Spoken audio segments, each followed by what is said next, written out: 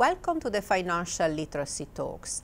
Today we have John Shoven from Stanford University talking about trying the impossible, financing 30 years retirement with 40-year careers, a discussion of Social Security and retirement policy.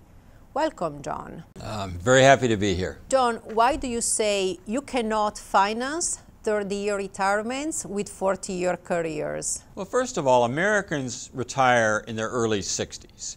And if they're married, the survivor of that couple is very likely to live another 30 years. So that's where the 30-year retirement comes from. Now, if you retire in your early 60s, how long could you have worked? 40 years is about as much as you could have worked.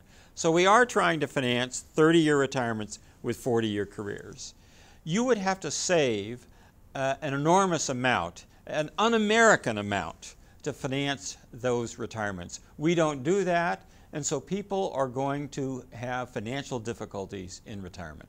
You say most people are making a big mistake regarding their Social Security and 401k accounts. What's the mistake? So most people take the Social Security as soon as they can, and that's the mistake. Social Security gives you more if you take it later, and the deal is terrific. And so what you want to do with your 401k money is finance a deferral of Social Security instead of supplementing Social Security.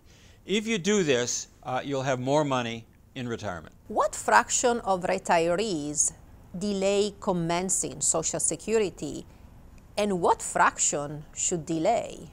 So it's amazing. Almost everybody should delay Social Security, and almost nobody does.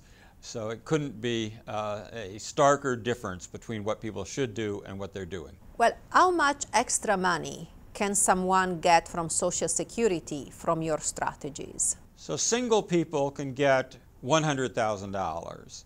Married people can get $200,000 to $250,000. These are big amounts by anybody's standards. Well, given what you said, when will today's college students be able to afford to retire? So the good news for today's college students is they're going to live a long time, a really long time.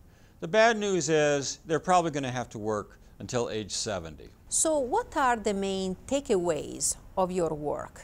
The main takeaway is start Social Security later. If you have to, work longer. If you have assets, spend those assets first and delay your Social Security until later. I'd say those are the main takeaways. Saving more is always a good idea. John, thank you very much. Thanks for having me.